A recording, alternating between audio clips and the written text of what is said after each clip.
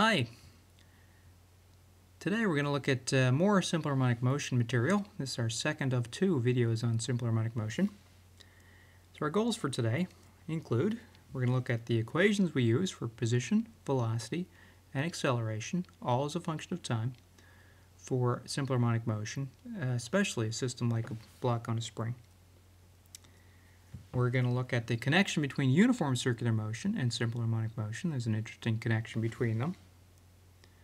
And then we're going to take a look at a different simple harmonic motion system, which is what we call a simple pendulum, which is basically a ball on a string. And as long as you've got small angular displacements from equilibrium, that system also exhibits simple harmonic motion. Okay, so if you graph as a function of time, position, velocity, and acceleration for an object, such as a block on a spring, oscillating, you're going to get things that look like this. Okay, basically cosine curves and sine curves.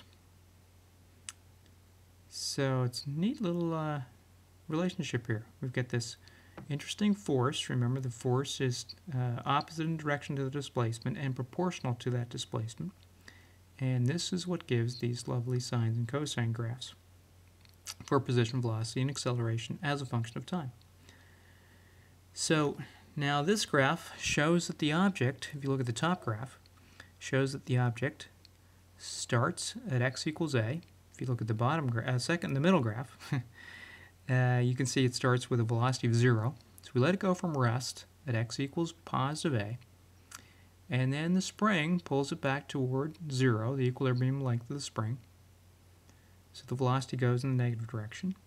The acceleration is negative, because the force is in the negative direction when the object is on the positive side of 0. Okay, and as the position decreases to 0, the speed increases.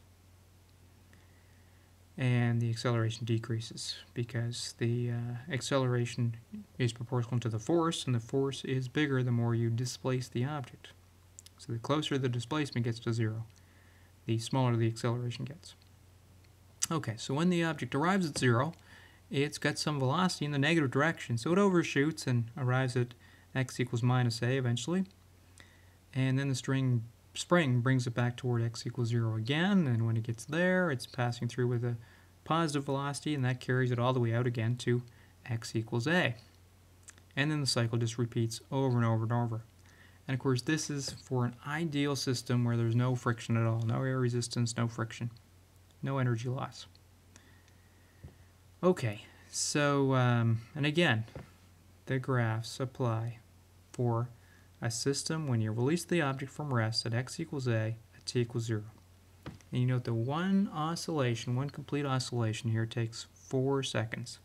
And you can get that off either of any one of these three graphs. Okay, so let's look at these in a little more detail. Let's write some equations that match these graphs. So for the top graph, we can say the x position as a function of time is given by this equation that says a cosine omega t. Omega, remember we've called it angular velocity before. We're going to call it angular frequency in this particular case, but we will make a connection between the angular velocity idea, which came up in circular motion, really.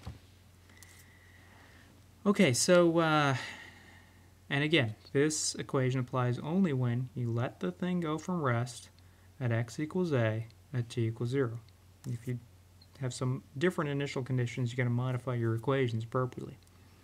Okay, so the velocity, of course, is the slope of the position graph. Okay, so what you come up with now is that when the x graph goes like a cosine, the velocity graph goes like a negative sine graph.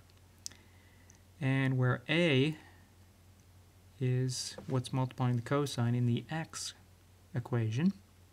And you note that the maximum possible value of x equals a, because why does it oscillate up and down? Well, it's the cosine feature of the x equation is making it do that, because cosine oscillates between -1 and +1. So the biggest the cosine can ever get is 1. And so you multiply 1 by a, and that's the biggest x can get. So the furthest you can get from equilibrium is A. So that's why we call A the amplitude. It's how far you get from equilibrium, maximum. In the velocity equation, if we take what's multiplying the sine function, which again, the most it can ever get to is 1, then we get a maximum speed, just the magnitude of velocity, is A times omega, whatever is multiplying the sine function. Okay, so that's maximum speed, A times omega. Okay, here's the acceleration equation, minus capital A omega squared cosine omega t. And again, the maximum acceleration is going to be whatever is multiplying the cos function. And if we're just worried about magnitudes here, it's just A omega squared. Okay, so maximum x is A, maximum v is A omega, maximum acceleration is A omega squared. And omega, again, is what we call the angular frequency. Okay, so let's make a connection here between simple harmonic motion and circular motion. Okay, so we're going to see an animation here, and we've got toward the middle of the screen we've got a red ball and a green ball, and they're going to experience uniform circular motion, and they're going to spin or go in a circle in the counterclockwise sense. And then we have red and green balls to the right and underneath, which are going to show the y component and the x component of the motion, of this circular motion. And then all the way down at the bottom we have these squares attached to, just basically blocks attached to springs. And we're going to look at the simple harmonic motion that results with this block attached to a spring. Okay? And what we're going to see is that one component of the uniform circular motion exactly matches this one-dimensional simple harmonic motion. Okay, so the equations that describe them have to be the same. Okay, so here we go, have a look. And what you really want to focus on is the two red and green balls at the bottom of the screen, just above the blocks on the spring. And the two red and green balls there are going to be the x components of the circular motion balls. Okay, so here we got the balls going in circles, and then we see the x component just above the simple harmonic motion. And what you want to notice is the simple harmonic motion and the x component of the circular motion exactly match at all times. Okay, so if we could think about circular motion, we can say x for something going in a circle is given by the radius of that circle multiplied by cosine theta, where theta is measured from our conventional x-axis, which is a line that points to the right. Now, of course, for uniform circular motion, we have a nice equation that relates theta and omega. Theta is simply omega t. Okay? In general, it's omega initial t plus 1/2 alpha t squared. But in this case, we don't have any alpha. There's no speeding up or slowing down going on. And omega initial is just omega. It's just constant angular velocity. So we can replace theta in our cosine equation, our x equation, by omega t. And so we get x is r cosine omega t. So that's the x component of this circular motion. And you know, it looks basically identical to the equation we wrote for simple harmonic motion a minute ago, which was x is a cosine omega t. Okay, so some length cosine omega t. That length is the radius of the circle for circular motion, and it is the amplitude for the simple harmonic motion. So we can use the same equations, interestingly enough.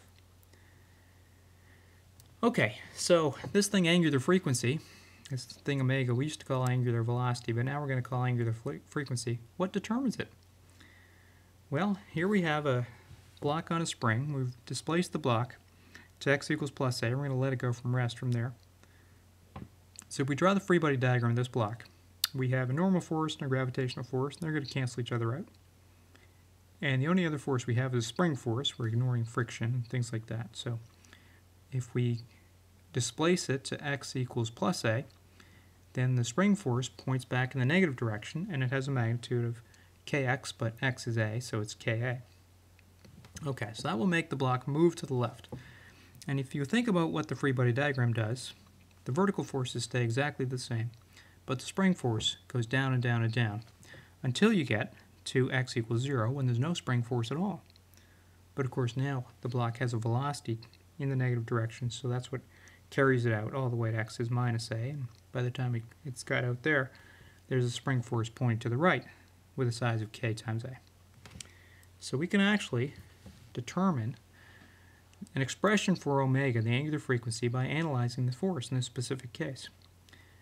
But in general, what happens is that for any simple harmonic motion situation, there's a neat equation, simple equation, that relates the acceleration to the displacement. The acceleration is proportional to the displacement, and it's opposite in the direction to the displacement, which is where this minus sign comes from.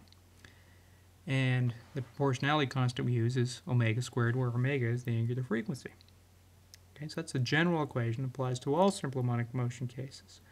So in a specific case, such as this block on the spring we can analyze forces to figure out what omega is in this particular case.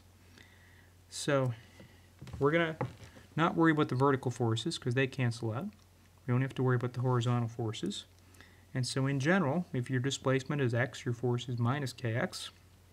And so we can set minus kx equal to ma. And then we just rearrange that a little bit. Solve for a. A is minus k over m times x. So now we compare this equation, minus k over m times x, which we derived in the specific case of a block attached to a single spring with no friction. We can compare that to our general equation at the top right. A is minus omega squared x. And then we can say that omega squared, in this particular case, is k over m, or in other words, omega, the angular frequency, is the square root of k over m. Okay, so if you make the spring stiffer, then the block moves back and forth more quickly. Omega goes up, frequency goes up. If you make the mass of the block bigger, then that's going to slow things down. Omega goes down. So that kind of makes sense. Okay, so omega is root k over m for a block and a spring, but what is it for a pendulum? So pendulum, we'll analyze forces here too. And we'll go through the derivation of what omega is for a simple pendulum. So simple pendulum, again, just a ball on a string, is another good example of a harmonic motion system. So we'll start just by sort of reviewing some things. If we have a ball on a string and the ball hangs down at rest, which it is doing in picture A, we draw the forces on that ball, and we got the gravitational force down is exactly balanced by the tension force up. However, if the ball is passing through that exact same point as it's swinging in pendulum motion on a circular arc, then we have circular motion with the center of the circle being the place where the string is tied to the ceiling. So the positive direction here is up. We must have a net force going in toward the center of the circle, which requires that the tension force is bigger than mg at this point. Okay, but it's actually more interesting to look at the free body diagram when the object is displaced from equilibrium. Now we have the same two forces, mg and the tension force. Tension force points back along the string, mg points vertically down. Okay, so now we're going to use a coordinate system which is aligned with the string. The y direction is along the string and the x direction is perpendicular to that. So both the tension force and the mg cosine theta component of gravity, the gravitational force, are in the y direction, and they have to cancel each other out because there's no acceleration in that direction. There is an acceleration in the x direction. This is in fact the force that brings the pendulum back toward the equilibrium position. This is the mg sine theta component of the force of gravity. Okay, so nothing to balance that. Okay, so we're going to analyze the pendulum, and instead of using forces like we did for the block and the spring, because that was a one-dimensional linear motion, we recognize that this is kind of a rotational setting. It's going back and forth in a circular path. So we're going to do torques instead. We're going to take torques around the support point, the point where the string is attached, in other words. Of course, the tension points back along the string, so that takes us all the way into the support point. So the tension points directly at the support point, so it gives us no torque. mg cosine theta points directly away from the support point, so that gives us no torque either. So the only torque we have is coming from this mg sine theta piece. So when we add up all our torques as vectors and set them equal to I alpha, we only have one force that's contributing to the torque. So we're going to get out our general equation for torque, RF sine theta, or sine of the angle between the line you measure R along and the line of the of the force. That's a better way to say it here because it's not the same theta as the theta in the picture. Okay, we get that out and apply it to the mg sine theta force. And our r is L, the length of the string. That's how far away we are from the point of rotation. And the force is mg sine theta. And the angle between the line we measure distance along the string, a distance L, and mg sine theta is perpendicular to that. So we have a 90-degree angle, so we get sine of 90, which is 1. So our torque magnitude is L mg sine theta. And we set that equal to I times alpha. Now, in this case, we got all our mass concentrated at the same distance from the point of rotation. So anytime you have that scenario, your rotational inertia is simply ml squared, where L is the distance that the point of rotation is from all the mass. So that's what I is here, ml squared. And we multiply that by alpha.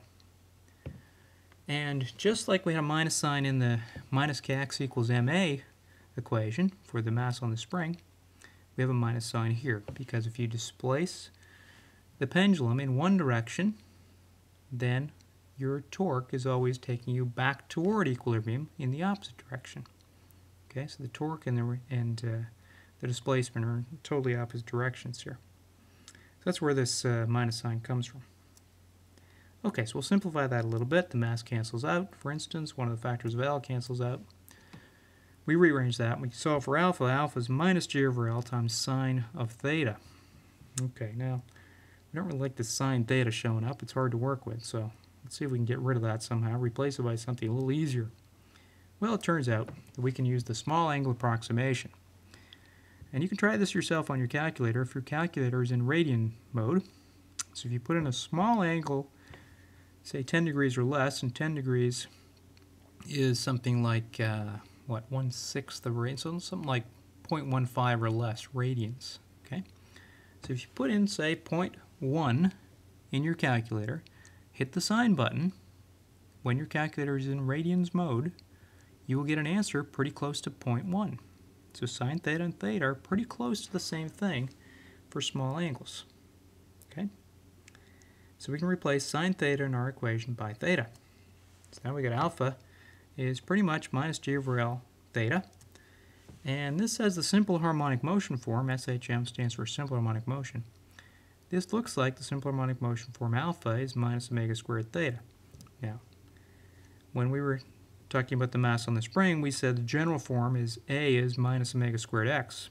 So this alpha is minus omega squared theta. It's kind of the rotational equivalent of that general equation for simple harmonic motion. So again, by inspection, we can figure what omega is for this particular case of the simple pendulum. And so omega squared is g over L, and omega itself is square root of g over L. So for a simple pendulum, the angular frequency is determined by what planet you're on, the value of g. And then the only other thing it depends on is the length of the string that the object is attached to. So one really interesting thing here is that the mass doesn't matter. Okay, you could have a 50-gram ball, a 500-gram ball, a 5-kilogram ball, and they go back and forth at exactly the same rate. Okay? So, independent of mass, which is totally different from the mass on the spring, where the omega had a big dependence on the mass. But here there's no mass dependence at all. So that's kind of an interesting result for the pendulum. Okay, so now we've seen two examples of how you derive the angular frequency in particular cases. And the angular frequency, once you know it, is all over those equations. X is A cos omega t, V is minus A omega sine omega t, things like that. You got omegas all over the place. You're really going to know what they are, what omega is, actually, what it is, to solve any kind of problem for simple harmonic motion. Okay, so that is all for this session.